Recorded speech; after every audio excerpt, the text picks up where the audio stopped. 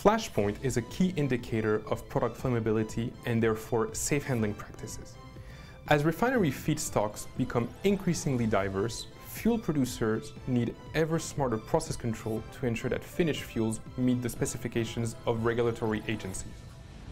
Hi, I'm Corentin Thierry, Sales Manager here at BARTEC US for our PAT Group Process Analyzer Technology. In this video, we will be reviewing one of BARTEC's solutions for flashpoint measurement, the BARTEC Orb P500 at our factory in Chicago. Before we dive in the P500, let's first take a look at what flashpoint is. Flashpoint is a measurement of temperature. It is the measurement of the temperature at which the vapors or fumes of a sample will ignite under an ignition source, such as a flame. In the US, flashpoint is used to define flammability and combustibility of samples. It is determined that products with flashpoint below 100 degrees Fahrenheit or 37.8 degrees Celsius are flammable and therefore need higher precautions when handling them. How do we measure flashpoint in the laboratory? So the apparatus you can see here is used to measure flashpoint. A sample is heated and agitated, and at a regular interval, it will be exposed to the ignition source. Commonly, those laboratory apparatus are composed of the ignition source, the agitator, and then a sample cup. Now, why is flashpoint an important measurement? Well, the first reason is regulatory compliance. Diesel fuel must have a certain flashpoint to be sold on the market. The second reason is a quality requirement. As with diesel, jet fuel also has a flashpoint requirement because we want to ensure that the jet fuel will be properly combusted in turbine engines when a plane is flying. And finally, the third aspect is for safety. As mentioned earlier, flashpoint is used to monitor the flammability or combustibility of a product. And therefore, by knowing the flashpoint, we know how a product should be handled. To my right is a 3D rendering of the P500. At the bottom right, we have the measurement enclosure, where the actual flashpoint measurement takes place. At the top right, we have the electronics enclosure, where the signals are being processed by the processor. And at the top left, we have a signal and power junction box to be able to connect the analyzer to both power and DCS. The P500 weighs about 500 pounds, including the stand. Its overall dimension is about 3 feet wide by 6 feet tall. In the following animation, we will go over how the measurement is actually done in the bottom right enclosure, the measurement enclosure. The P500 is a cyclical analyzer. Both air and sample continuously flow through the measurement cell or the flash cup. The sample passes by a heater that increases the temperature of the sample before reaching the flash cup. At the beginning of the measurement, the electrodes are cleaned by igniting the spark plug and the transducer is zeroed.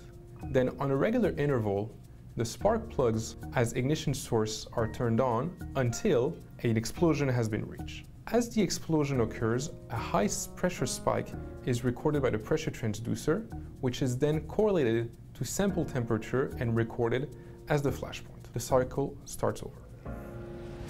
Now that you know how the P500 measures flashpoint, let's go over some of the features of the P500 Flashpoint Analyzer.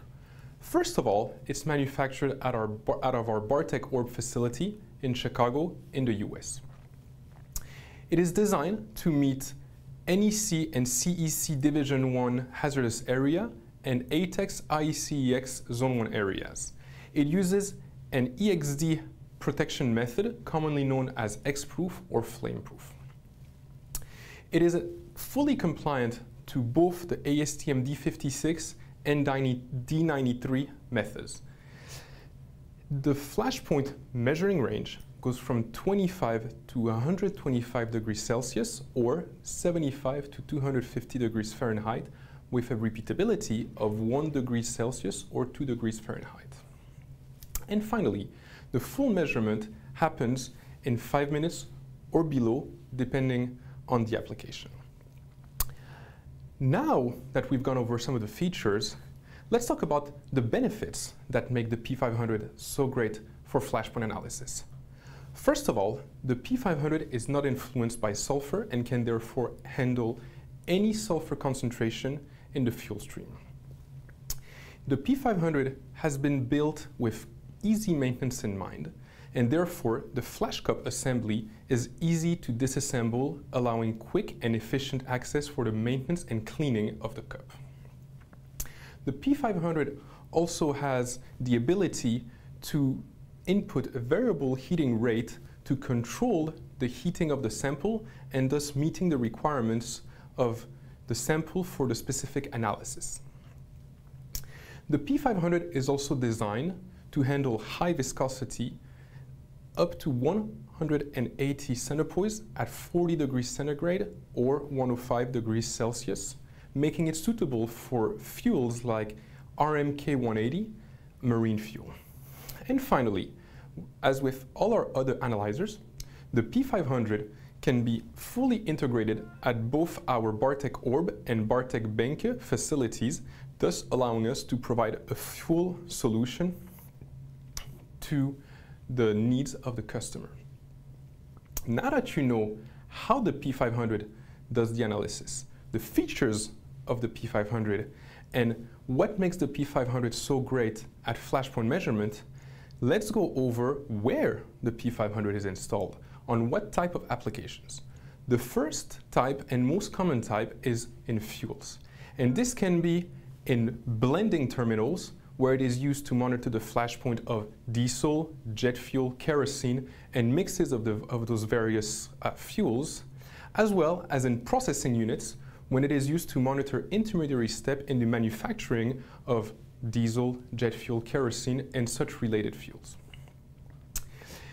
Another field of application is in the chemicals industry, where we will see flash point measurement for quality control and safety applications related to, as I said earlier, flammability and combustibility of sample. Now that you're familiarized with the P500, its features, the benefits for flash point analysis, and where it is installed, reach out to us and you will see the difference that knowledge, expertise, and decades of experience in physical property analyzers will make for your project, integration needs, and meeting your demands. Thank you, and we will be talking to you soon.